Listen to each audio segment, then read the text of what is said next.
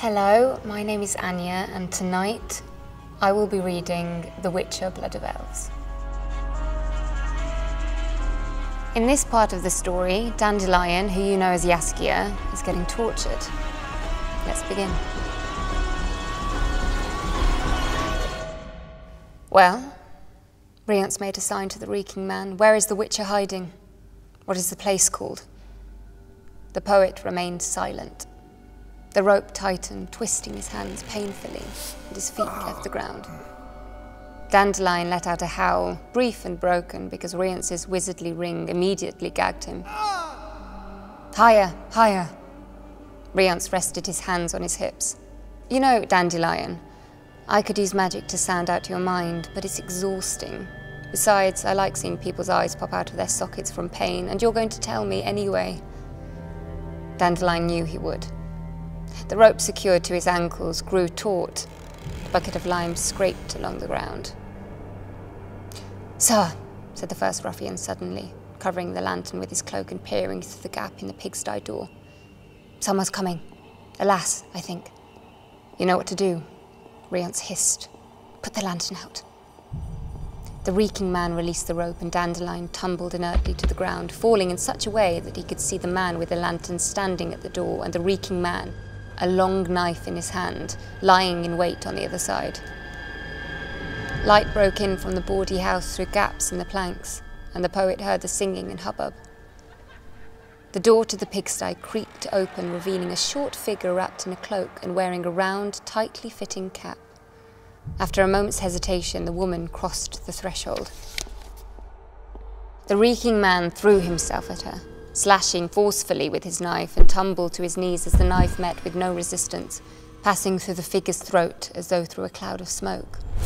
Because the figure really was a cloud of smoke, one which was already starting to disperse.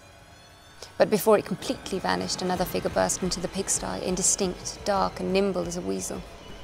Dandelion saw it throw a cloak at the lantern man, jump over the reeking one, saw something glisten in its hand, and heard the reeking man wheeze and choke savagely.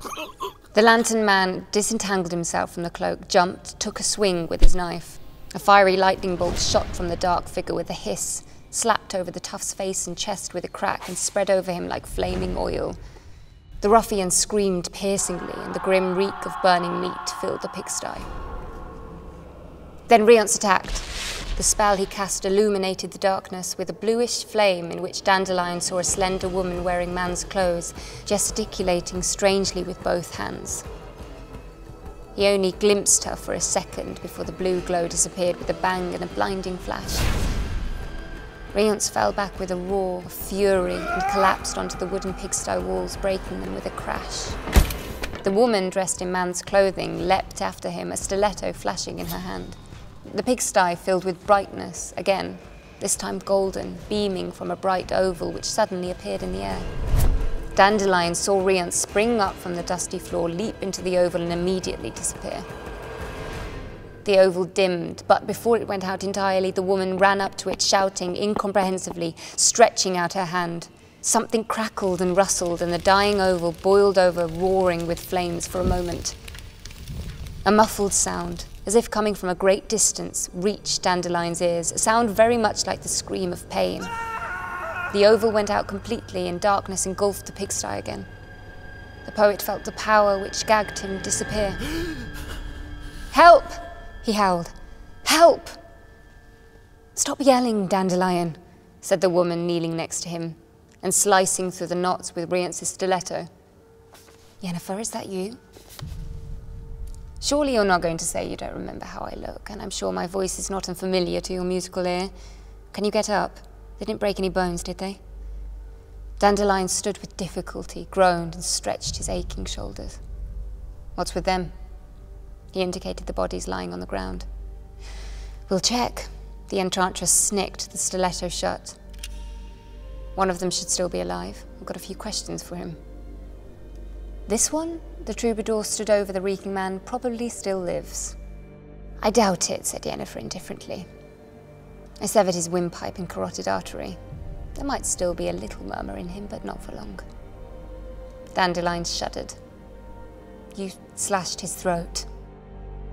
If, out of inborn caution, I hadn't sent an illusion in first, I would be the one lying there now. Let's look at the other one. Bloody hell, such a sturdy fellow, and he still couldn't take it. Pity, pity. He's dead too. He couldn't take the shock. I fried him a little too hard. See? Even his teeth are charred. What's the matter with you, Dandelion? Are you going to be sick? I am, the poet replied indistinctly, bending over and leaning his forehead against the pigsty wall. Poor Jaskier. I think we will leave it there, but thank you for joining me, and I bid you all a good night.